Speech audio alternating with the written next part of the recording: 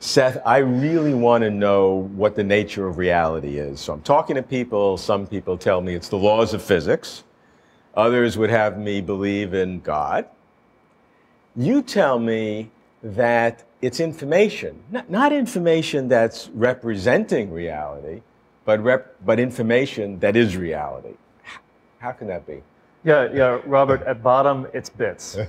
A bit of information is the smallest possible chunk of information. It represents the distinction between two possibilities, or yes, no. Head or tail. True or false. Yeah. Or 0 or 1, as right. we normally call it in a computer. Right.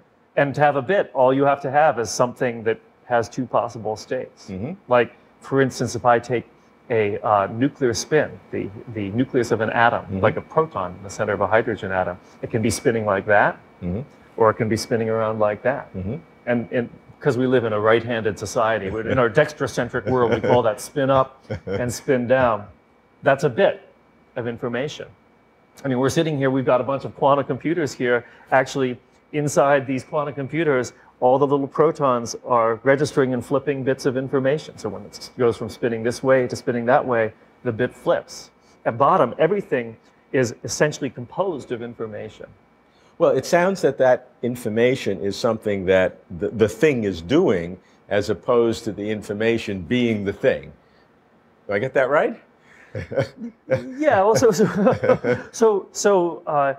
you could say, yeah. So everything carries with it bits of information. Okay. All right. So that's fine. I think that's pretty uncontroversial. Right. So proton up, 0, proton spinning down, 1. Right. Okay, so everything has bits of information. Yeah. So there's nothing that exists that doesn't carry information. Exactly. Okay. Right. That's right. That makes sense. Right. Not to carry information, you'd have not to exist. Okay. Right. Nothing has no states, and so it doesn't carry information. Okay. Good. But as long as you exist, then you carry information. I'm making progress. All right. So, but now your question was, is it really made out of information? Yeah.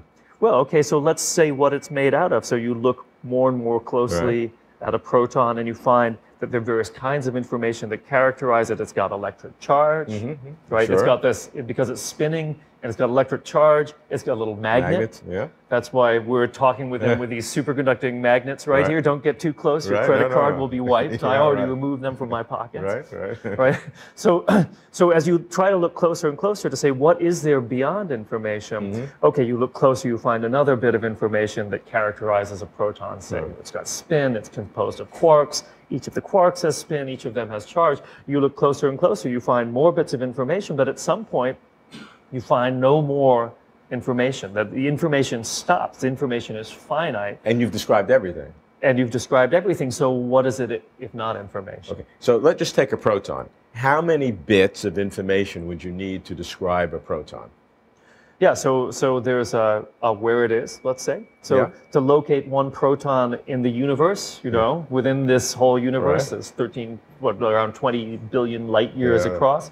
Well, let's see, let me do a little calculation. I think probably take on the order of maybe like 70 or 80 bits, something like that. And that would characterize everything that you can say about where it is. Where it is. Okay. About where it is. And then there are a few maybe another 10 bits or so to characterize its spin. All right. Actually, that's probably pretty much it, because once you have a proton, then it can either be spinning up or spinning down. So let's say about 50 or 60 bits plus 1. Okay. And that's it.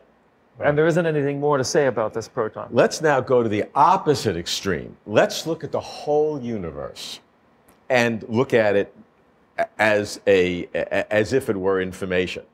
As if? What do you mean as if? Okay. All right. It is. You got me. It is. So the universe is now information, the whole thing. How much is there? How can we begin to understand the universe as a finite, it's not infinite, numbers of information? How can we begin to even understand that question?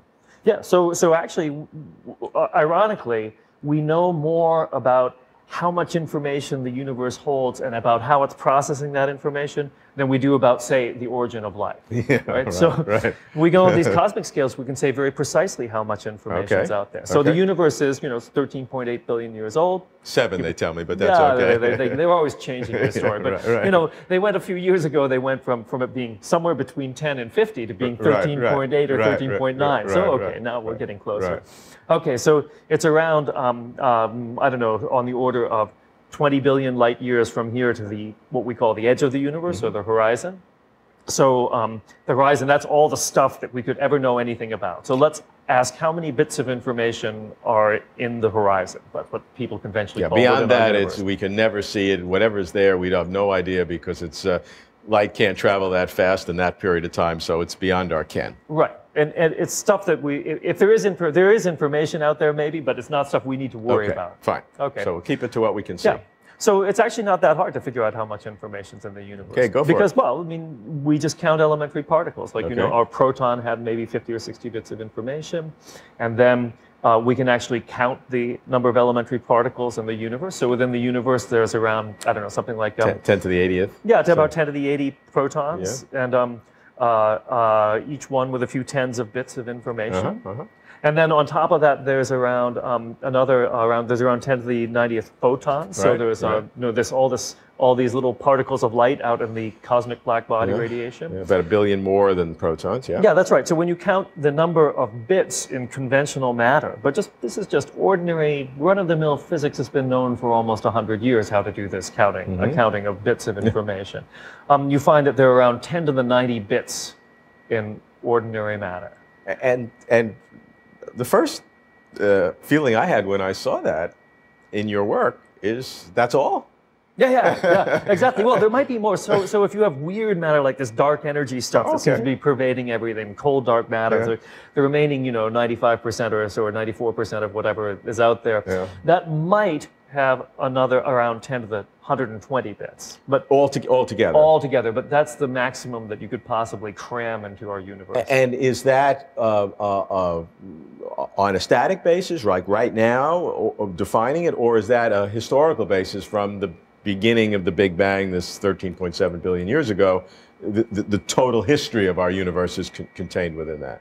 Yeah. So actually, this dark energy. One way to think about it is that it's if it contains this information, all these extra bits, these bits are very slow moving. If you look how much energy each bit has, it's had time to flip once since the Big Bang. So let's say it's not doing very much. Okay. All right. Meanwhile, energy in the protons or in the photons and the black body radiation, those bits are flipping really fast. Sure. So in fact, you can also count the number of times bits have flipped. So we know how many bits there are, and we know how many times they've flipped. And in fact, you do the calculation of how many bit flips have taken place since the Big Bang, and you find that that's also around 10 to the 120. Wow. A big number, but as you say, I can think of much bigger numbers than that, right? I mean, that's a big number. We don't have a name for it. It's bigger than a so-called Google with 100 zeros, but it's manageable within our conception. That seems incredible. Yeah. So is that all? What's the implication of all of this? I mean, is this just interesting and fun, or is there some serious, deep meaning to it? It's just interesting and fun. No. What do you mean? Serious, deep meaning comes only from things that are interesting and fun. Well, that's a good point. I like that. Well, that's right. Yeah, in fact, the reason to doing science is that it's interesting and fun. And then every now and then some little piece of serious, deep meaning comes along, accidentally, typically.